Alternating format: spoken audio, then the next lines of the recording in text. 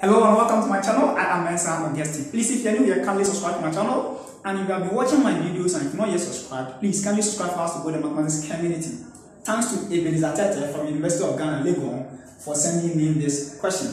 In this lesson, we are going to prove inequalities using the mean value theorem. Now, subscribe, like, and share. Remember to leave your comments as well. Now, we are to prove using the mean value theorem that sine inverse of x is greater than x but less than x divided by the square root of 1 minus x squared for x greater than 0 but less than 1. Now, let's say that we have f of x equal to the sine inverse of x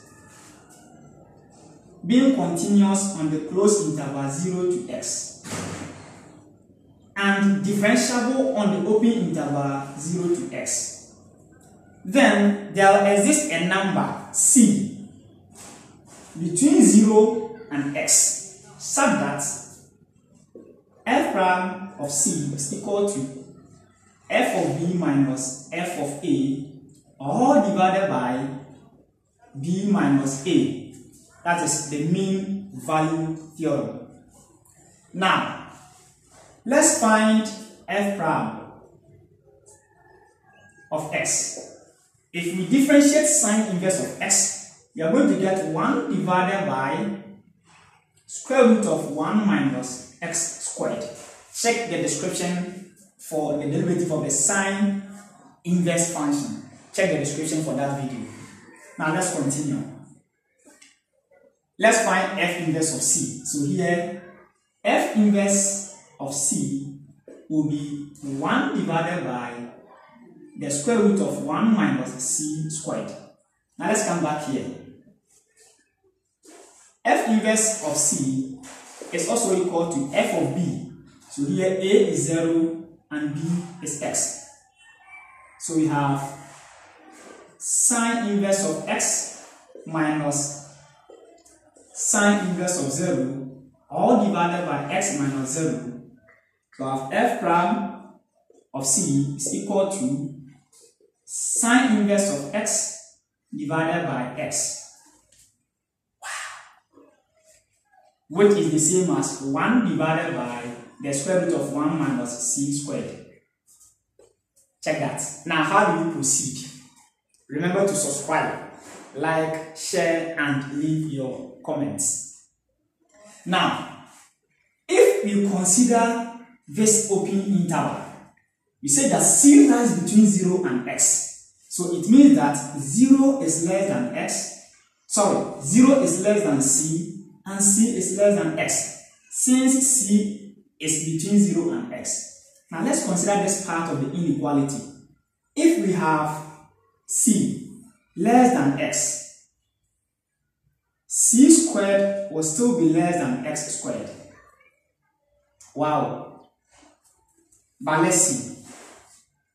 1 minus x squared will be less than 1 minus c squared.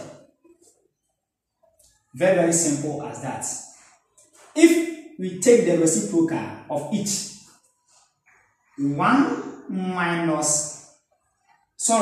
divided by 1 minus c squared will now be less than 1 divided by 1 minus x squared. Let's see from what I've done here.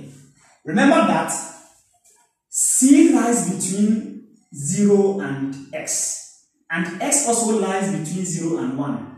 So it means that c is greater than 0 but less than 1. X is also greater than 0 but less than 1.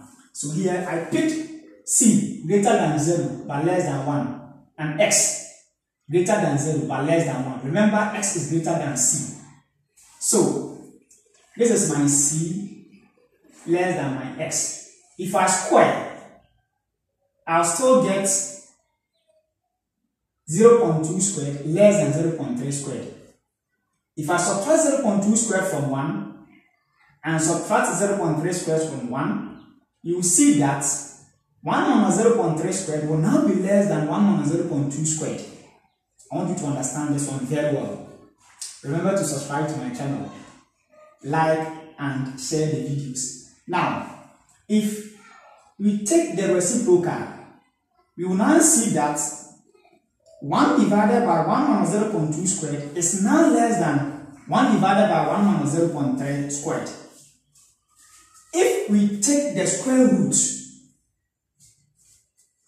you see that the answers will still remain the same. That is 1 divided by square root of 1 minus 0.2 squared will still be less than 1 divided by square root of 1 minus 0.3 squared. So here it means that 1 divided by square root of 1 minus c squared is less than 1 divided by square root of 1 minus x squared. Now let's see something. You will see that here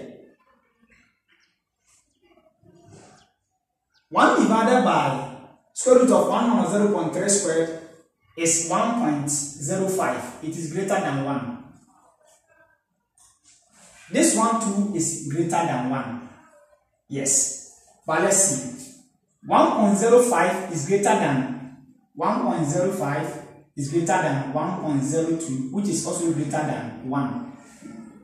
So we can rearrange it as 1 is less than 1.02, which is also less than 1.05. And 1.05 is this.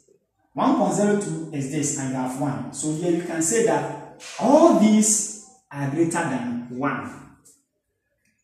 Wow. And what does this represent? That is what we have here.